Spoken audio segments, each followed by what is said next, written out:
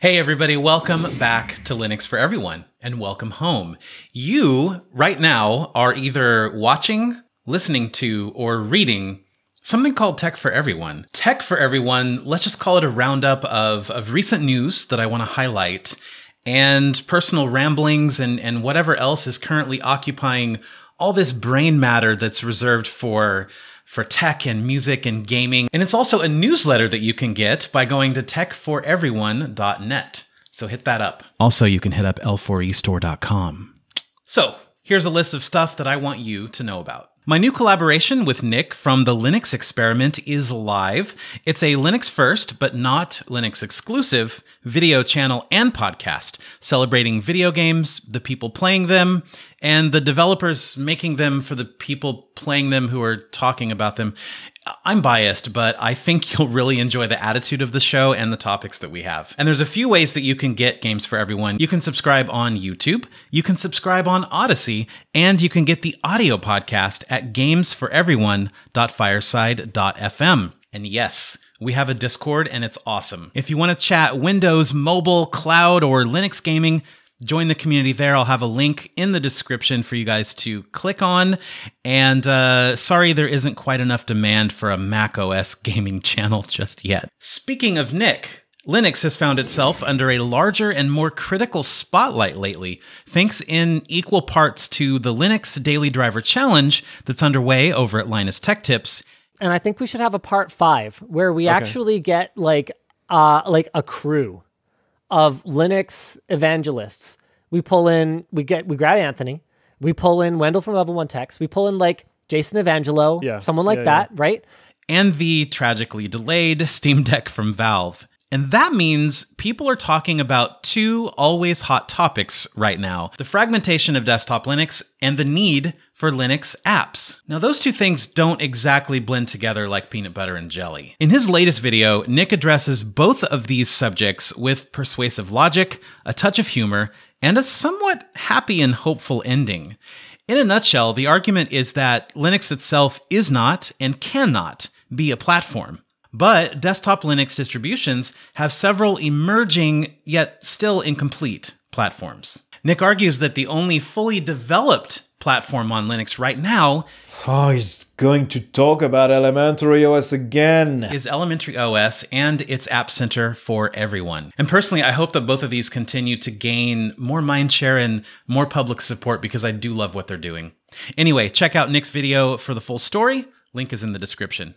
In addition to Tuxedo Computers and our friends in the community, Linux for Everyone is also made possible by Linode. If it runs on Linux, you can run it on Linode. They have multiple distros available, including Ubuntu, CentOS, Alpine, and Arch, by the way.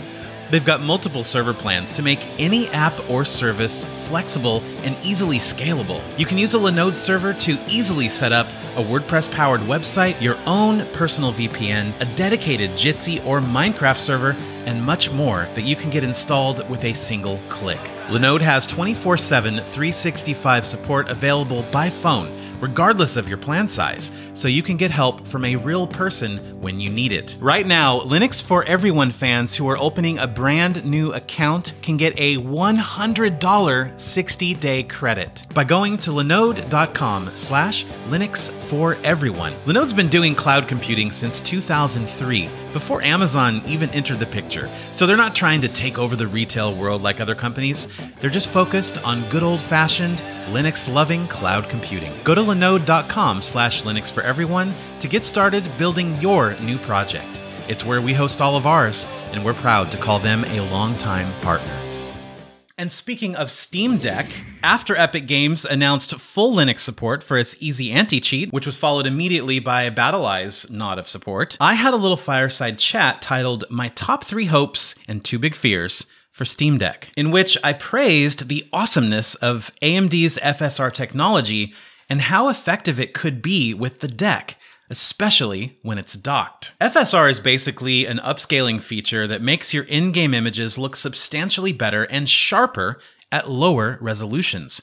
So your GPU, whether that's Radeon or GeForce, doesn't have to work as hard to give you higher frame rates with smoother gameplay. As you'd imagine, the scenario is pretty appealing for people on older hardware or consoles like the deck that are a little bit underpowered, at least compared to your beefy dedicated graphics card. And the really cool thing about FSR is that if you're running Linux, you can enable it on almost every game in your Steam library. That is why I'm ridiculously excited seeing AMD confirm that not only will FSR work on Valve's little super console PC thing, but the deck will natively support FSR at an operating system level in a future update. That means SteamOS, the Arch-based distro Valve designed for the deck, will have FSR baked right in. And since we'll be able to download and install SteamOS on any PC, guess what? Linux gaming just got even easier across the board. No command line wizardry or launch command voodoo will be required. YouTube dislikes all of your disliking. Intel probably did too. YouTube is starting to hide the number of dislikes on videos, and there's certainly a logical explanation and tons of research and behavior analysis behind that decision, right? Maybe it will prevent targeted harassment, like the kind of review bombing that we often see on Metacritic and Steam. I just have one take. Have you ever searched YouTube for a guide or a tutorial and stumbled upon a video that has a completely lopsided like to dislike ratio? And did you watch that video and think, nope, that wasn't helpful at all? It might have even been completely inaccurate and plain awful. Seeing that ratio is meaningful. It's meaningful in the same way that upvotes and downvotes are normally supposed to be meaningful on Reddit. It typically helps us save time, filter out the noise, and watch something that matters with the limited time that we have. I'm curious what you think about this, so leave a comment or send an email over to linuxforeveryone@pm.me.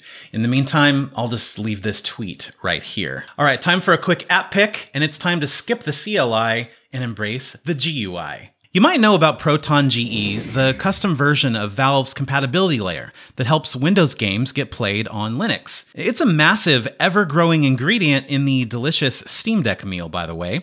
So this custom version usually incorporates a bunch of fixes from Valve and code weavers and various developers, and it gets them out the door ASAP. This is how I've been able to play the newly released Forza Horizon 5 on my Fedora 35 testing rig. It's essentially what you want to play the newest games as quickly as humanly possible on Linux. My friend Nasif developed a really cool command line based utility to install Proton GE called ProtonUP, and I made a video about that, which a lot of you saw. Well, I need to make another video because a developer by the name of Davido Tech built a GUI for it. A GUI.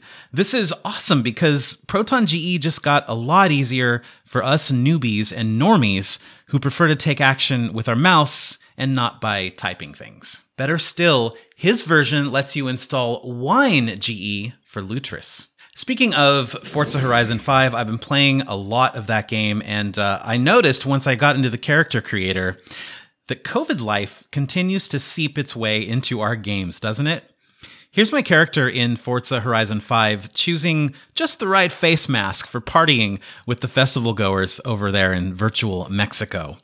Other games that have added face masks to their character creators are Animal Crossing, Watch Dogs Legion, and Pokemon Go. If you know of any others, let me know in the comments. Diddly-doo, diddly-doo, diddly-doo. So that's Tech for Everyone. It's a bit of an experiment, and in a perfect world, I would write this newsletter and send it out, and then the script will be used for a short standalone video and maybe even a standalone podcast. I'm not exactly sure where all this stuff would live yet, but you can get the newsletter at techforeveryone.net.